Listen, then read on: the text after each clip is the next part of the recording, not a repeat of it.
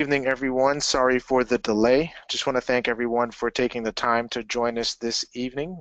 You are here with the University of Miami online team. We are here today with Leslie Fitzpatrick, which is a recent or who is a recent graduate of our Master's in Sport Administration program online. Leslie's here to tell us a little bit about his experience as an online student here at the University of Miami. I will be your moderator, so if you have any questions, I will field those questions as they come in. If the question is relevant to the current slide or where we are in the presentation, I will take care of that question at the time. If it's something that we've passed on about or something we will get to, we'll either address it when we get there or at the end of the webinar in our Q&A session. So, Leslie, is that you? Yeah, that's me. Okay, all right, perfect. Sounds a little windy out there. Are you working? Yeah, I'm on the field right now. I have a session with my academy going on, so they're just going through a little shooting drill, and I'm kind of just monitoring from the side. Okay, I understand. Well, we won't keep you too long, so we'll go ahead and get started with the webinar. So again, Yeah. thank you everyone for joining. Today we'll be discussing um, the online learning experience. We're going to go over the motivation to pursue an advanced education here with us at the University of Miami. We're going to talk about the collaborative learning experience online. Leslie will give us his experience with faculty members and the classmates. He'll tell us a little bit how he's been able to apply some of the theories that he's learned throughout the program. We'll also dive a little bit into a classroom demonstration, and then we will go into our Q&A session. All right, so we'll continue to proceed. So, what is your motivation to pursue a master's degree? So before you dive into this world, you have to decide, why do you need a master's degree? For some people, it's to advance their careers. For some people, it's a personal decision. For others, they need it to help them run their own business. So, Leslie, in your case, can you tell us why you decided to pursue an advanced degree? It's a little bit a combination of pretty much all of those things. I'd done my undergrad degree and finished back in 2001, and I had my professional soccer career. And then as I was looking to go into my post-playing career, I started just with the coaching side of it, and then kind of bridge that into the administrative side. And within that, I kind of was looking at career advancement opportunities, probably in the professional environment, because at the point in time I've been doing a lot of stuff with youth soccer, but within my actual job, I already had to do a lot of admin work. And so I figured with the degree would give me a better understanding of, especially some of the facets of sports administration that I didn't really grasp from my playing time. So stuff like sponsorships and marketing, the legal side of it. I'd always kind of worked on my own contracts and stuff, but kind of seen some of the aspects that I didn't really have a full grasp on. I figured that would give me a chance to advance my career. Additionally, as a coach, it's you have that one job, and it's a high demand market, a lot of ex-players and stuff, but if you can get into the front office, it also expands your opportunities. So I'd look for that, and I'd always been interested in maybe becoming a GM at one point, or some sort of vice president or presidential level within the organization, and this degree would give me that opportunity. Okay, all right, that sounds great. So it sounds like you have been able to apply, what you've gained from your program into your career field. Now, in Leslie's case, he was already working in a sport field. So I just want to let everyone know, sometimes you do need an advanced degree to maybe, change careers, and that's okay as well. That's quite all right. You'll definitely gain the skills that you need to transition into a new role or even a new industry. So keep that in mind as well. So thank you so much, Leslie. It seems like your decision was well warranted, and it looks like it was a good choice. So we'll continue on. So far, no questions at this time, so we'll continue on with the webinar. So, Leslie, as I can tell right now, it seems like you're pretty busy. So one of the things that students always ask is, why did you choose online instead of a traditional classroom setting?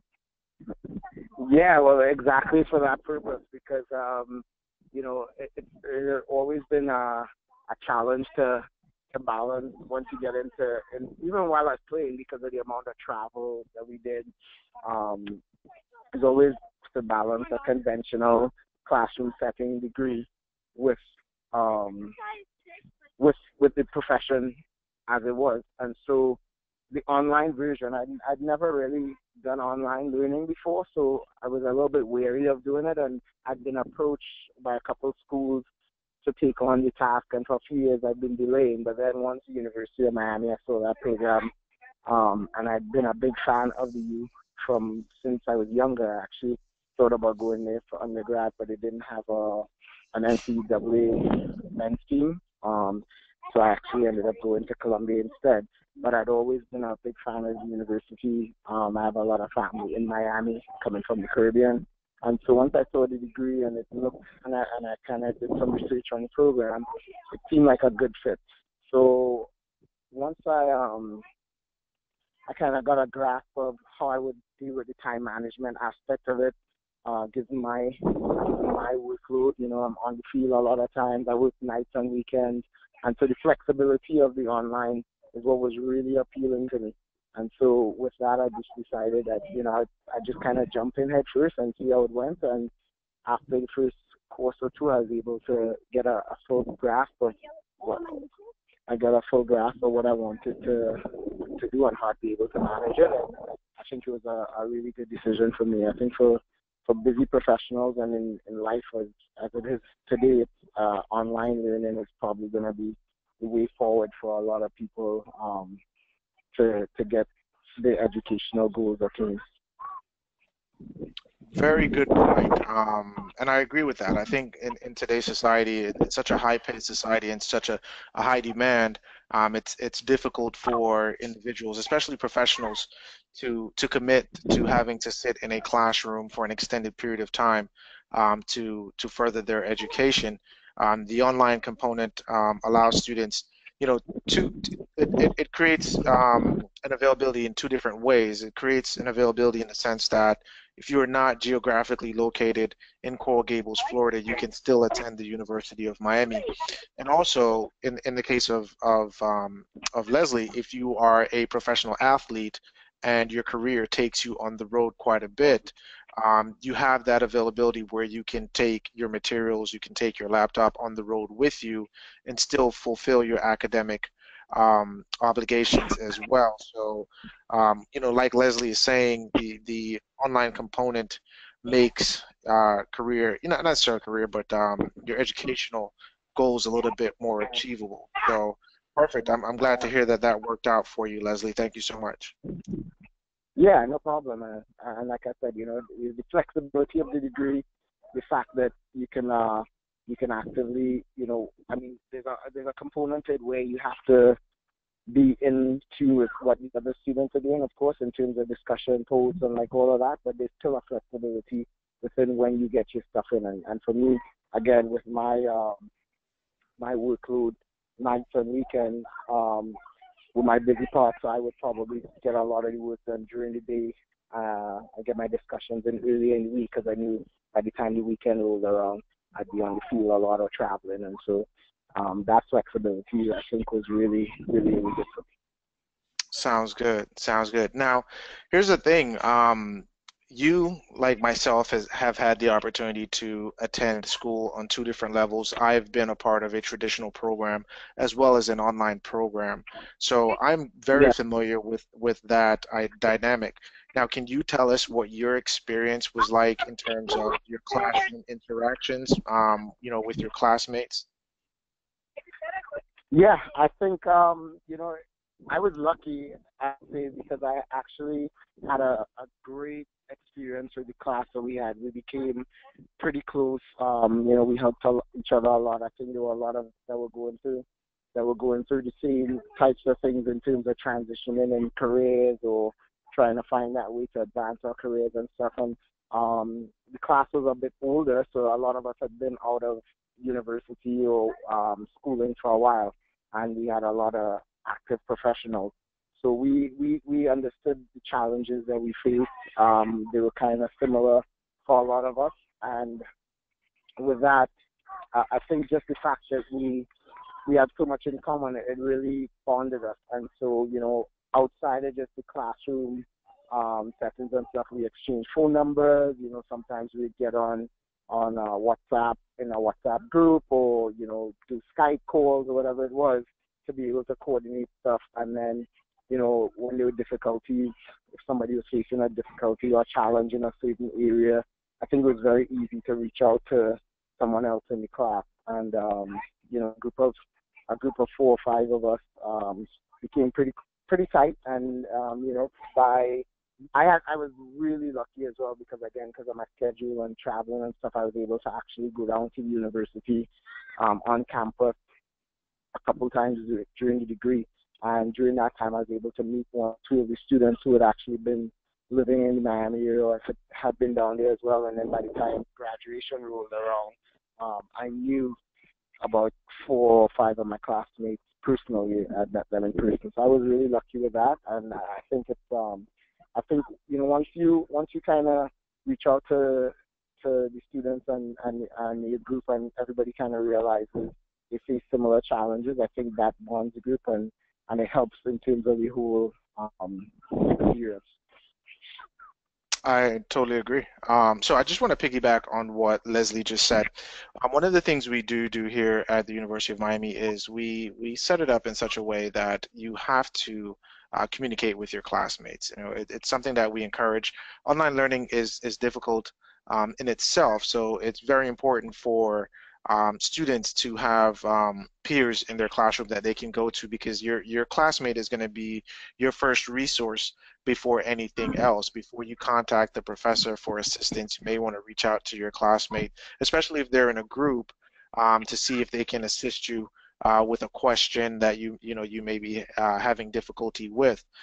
So that is correct in a sense, in terms of how you collaborate and how you interact with your classmates. Another thing that we do here is we set up groups within your Blackboard setting, so that you can get to know your classmates based on whether it's about your career interest or career level or academic interests.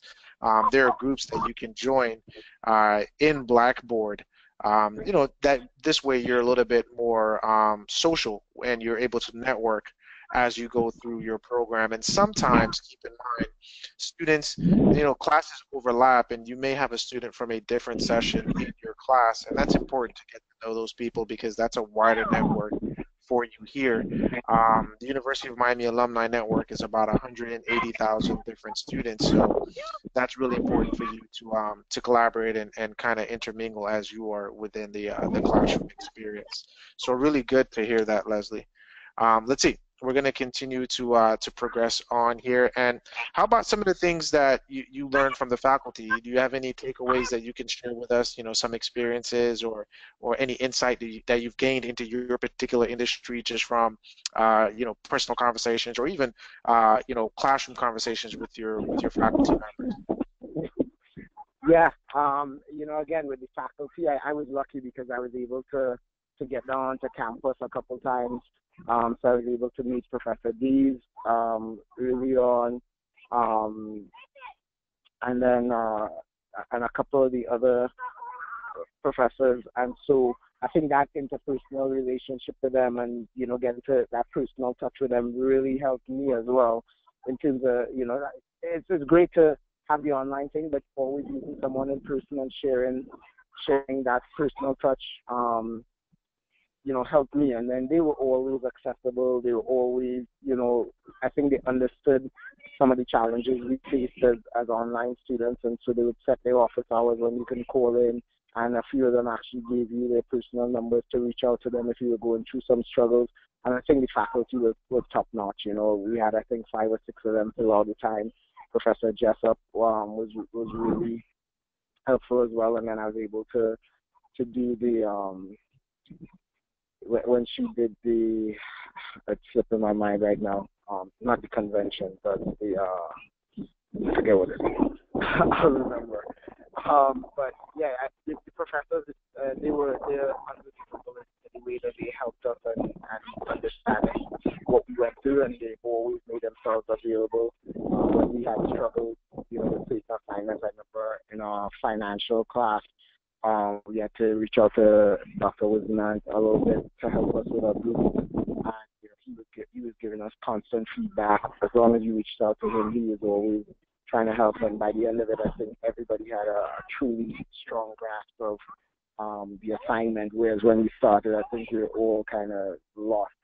Um, so I think this is one of the best faculties that you could probably have, both on a personal level and in terms of online learning, just because of their accessibility and their willingness to help throughout the whole process. And they seem like they're a very close-knit bunch as well. When I went down there and I met them, they talked about going to football games together and tailgating and all of that. And I think that natural bond that they have, it translates to us as a class as well. And so I think that united our bond as well, because the fact that our faculty was so close. Perfect. Actually, that actually leads to you touched on it, but I'll go ahead and pitch the question to you so you can give us your experience with that. A question came in that says, how accessible are the faculty members when assistance is needed? So, what would be your take on that?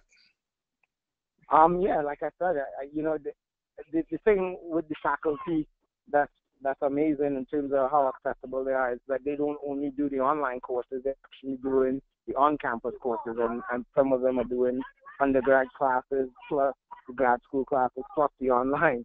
So they have a full plate, but yet still, with some of them it was easier to access them during their assigned office hours. Like they would say, for sure that's a time that you can really also reach out to them through the course messages. You can leave emails for them personally, and like I said, one or two of them even actually gave you their own personal phone numbers, so that if you really had an issue or whatever it is, you can reach out to them almost 24/7. I think the longest that you would go probably without having access is a day or two. Like, they tell you, all right, maybe if you leave a message in course messages, I might not be able to get back to you for a couple of days, or they're very open leaving messages for us. Okay, I'll be I remember Dr. Mullane had to go out of town for like 5 or 6 days, and she would just post something being like, for these 5 or 6 days, I might not be as accessible because I'll be out of town.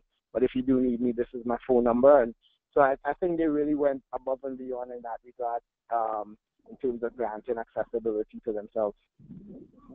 That's really pretty good to hear as well. So Leslie touched on one thing that's pretty important.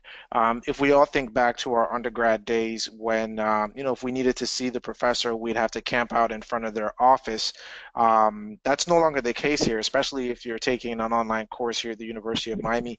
Every week, each professor ensures that they are available for a couple of hours, which is the designated office hours that Leslie mentioned, to be accessible specifically for online students. So you don't have to worry about that. The professors will be available every week. The only thing that they ask is, come prepared. Make sure you've already completed your reading. Not only are you coming with a question, but you're coming with some insight into the subject matter, so you can have a pretty thorough discussion with the professor about the topic that you're inquiring about. So don't worry about professor availability. That's something that's already been laid out in advance for you. So Leslie, as we continue to progress here, can you tell us, what kind of things did you take away from your classmates? Were you able to gain from their experiences throughout your program? Yeah, for sure. I mean, I think that's also another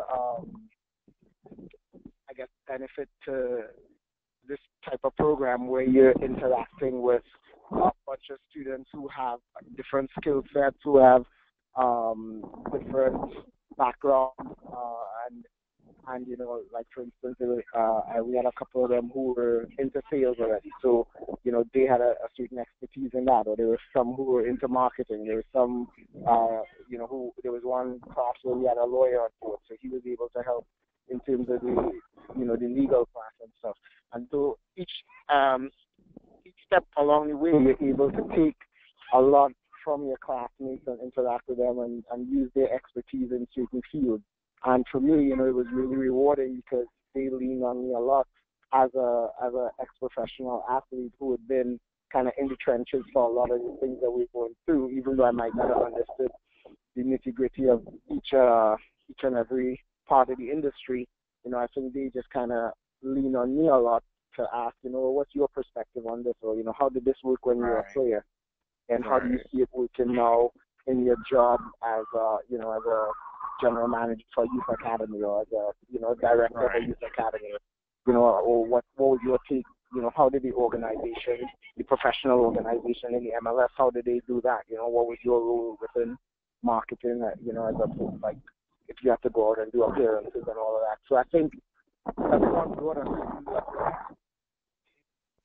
based on the fact that the degree was a lot of older professionals and not a lot of students who had just finished undergrad and went straight into the degree.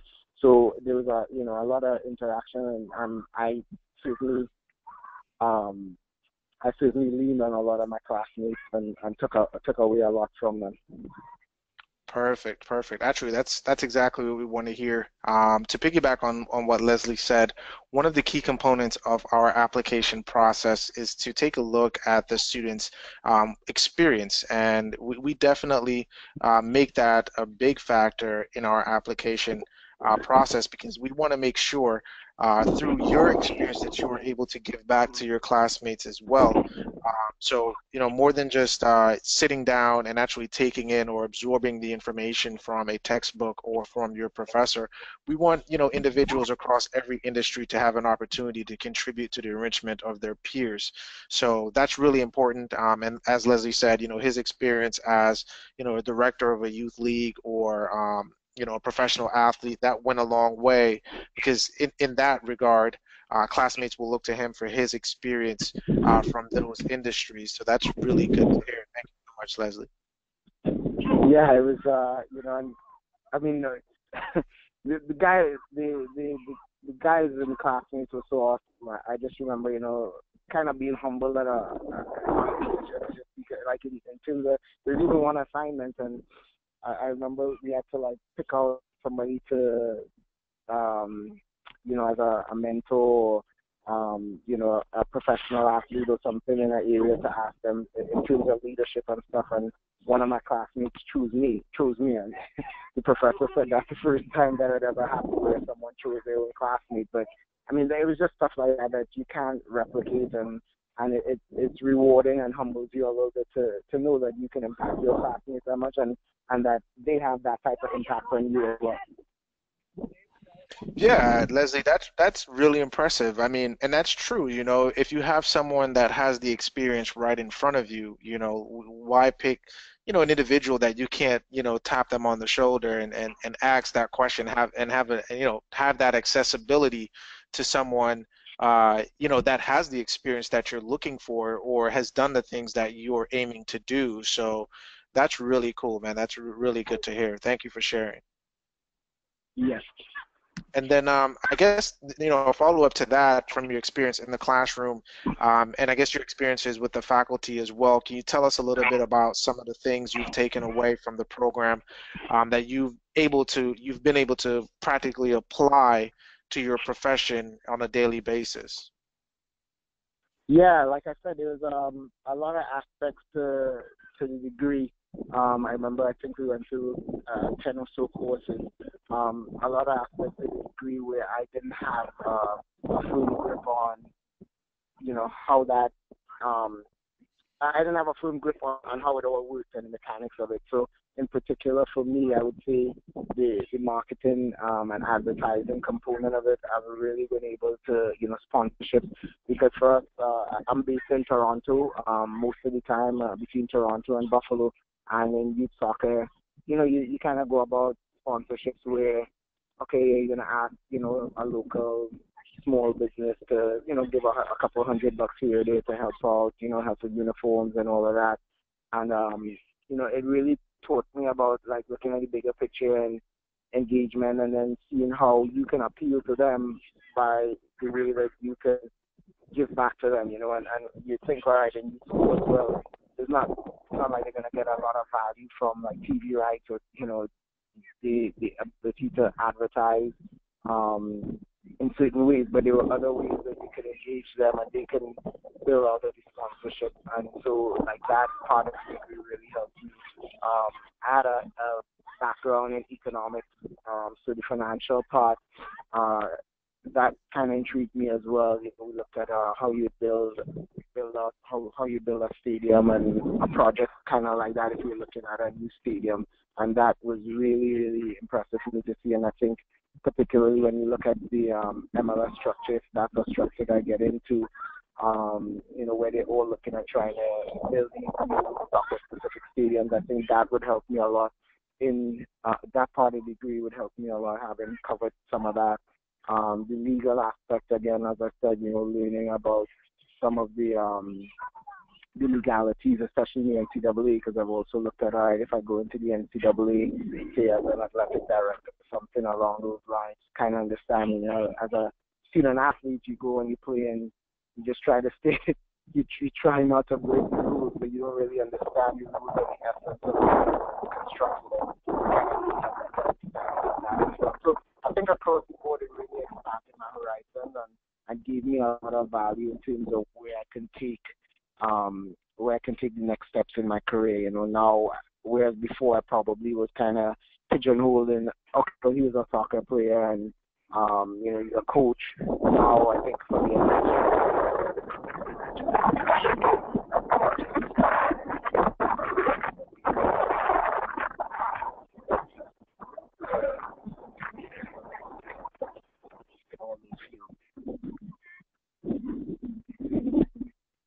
We lost you for a second, Leslie. Are you still there?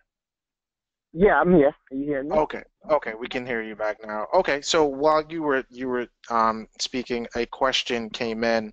I just said, were the professors able to offer you insight into the industry in terms of, how to break through any problems within the industry?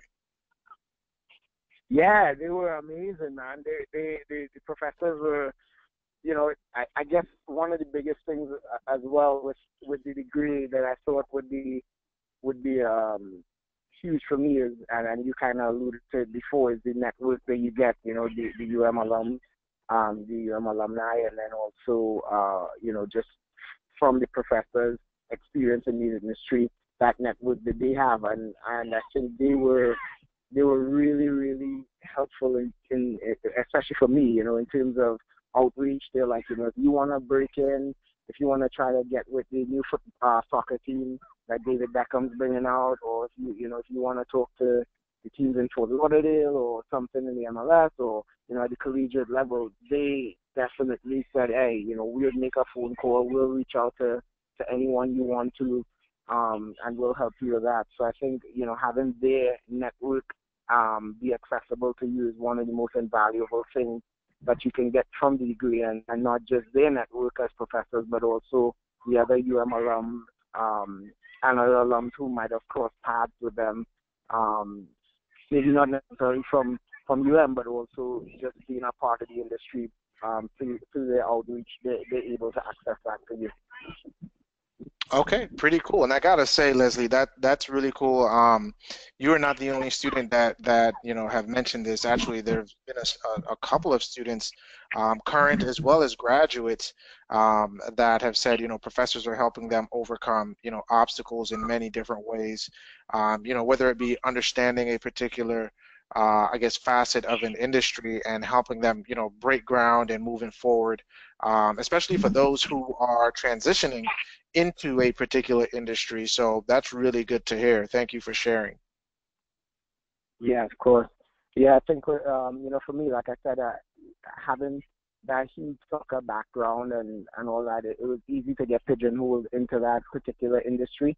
But the degree kind of expanded beyond that. And I remember even in my leadership profile, I was able to do one on the Buffalo Bills, and I was able to talk to their quarterback Tyrod Taylor and to the quarterback coach at that time as part of my leadership profile. And then actually I talked to Anthony Lynn, who was one of the coordinators at that time, and now he just, I think, went on to become a head coach for one of the teams. So, I mean, just in terms of that, like the degree giving you that chance to reach out to people like that and expand, you know, now you have that personal relationship with some of these people, even in a different sport, that might help you in the future if I wanted to branch into basketball or football or, you know, another major sport. Like now that type of network is also open to me.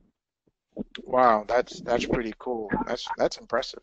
All right, so we're trucking on. I guess the last thing we want to discuss today is, you know, how did you manage your time as you were going through your program? I mean, you're working now, you're on site now. So how did you think you know, you did with your time management? Is it something you think is achievable for others?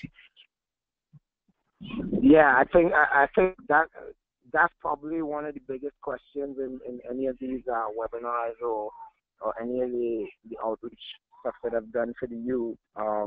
You know, a lot of people ask about that time management component, and I was lucky because from a very young age I had to be good with time management just based on soccer and school and then even in university having to have a job. So I always had to balance kind of 2 or 3 things at a time, and so I had to really hone my time management skills from a young age, and that really helped me in terms of this degree, because without proper time management, I think it becomes a challenge. Just because, like you said, you have your regular stuff going on in everyday life. You know, a lot of, as I said, a lot of the classmates were older and had families, so you have to balance that as well. You know, you balance your regular profession, your families, then your schoolwork. It can catch up to you pretty quick. And, you know, every week the deadlines are there. You know, we have like a Tuesday, Thursday deadline, usually in terms of discussion and responses. Then we'd have probably assignments that we do at the end of the week, sometimes quizzes and stuff. And if you manage your time properly, I think it becomes seamless. You know, over time it becomes a really seamless process. And what you tend to find is there are a lot of people that fall into the same type of schedule as you are. So for me, like say if we had a Tuesday discussion post, I would get a lot of my reading done for the week on a Sunday night or Monday morning, early in the week. So I would make my discussion post early. You know, by Monday night I wanted to be done with my discussion post for Tuesday. And then if the response was due by Thursday, again by Tuesday night, Wednesday, once people had set theirs in, I would try to get mine in by then. And then so by Thursday, Friday, it would just be a matter of responding to anyone that responded to me. And because I got all of my reading done early in the week, it was then for like quizzes and stuff like that, again, I could take it, you know, earlier, because I knew once the weekend hit, I was on the field, you know, probably 10, 11 hours on weekends, and then having to, you know, sometimes parent my kids or, you know, other activities or travel. So I kind of fell into a schedule where mornings worked well for me, a couple hours in the morning before I went into the office. And then once my day was done, I'm kind of a night owl, so once my day is done, on the field at 10, and I get home and do some press for an hour or so, then I try to do a couple, you know, like an hour or 2 of reading at night. And so that was how I kind of fit my schedule in, and I would do my post kind of just before my regular work day started. And I had a flexible schedule at the time, right? Because a lot of people being a 9 to 5. My job wasn't a 9 to 5. It's more like a, you know, afternoon to evening loaded, where like 2, 3 in the afternoon, that's where it gets really busy until 10 or 11 at night. So I would try to get all my stuff in. And then some people really appreciate that, because if they're in that regular 9 to 5 mode or whatever it is, they would have content to be able to respond to or whatever it is when they got off of work, you know, rather than everybody waiting until a 9 to 5 was done and then everybody kind of fit it in at that point in time. So I think what you tend to find is, you know, as people's schedules kind of evolve, you find a few classmates who might be along your timeline, and that works, and then you find others who you know, at their own timelines, and they kind of mix and match with each other. So, but I think time management is one of the most important components in terms of being successful in the degree.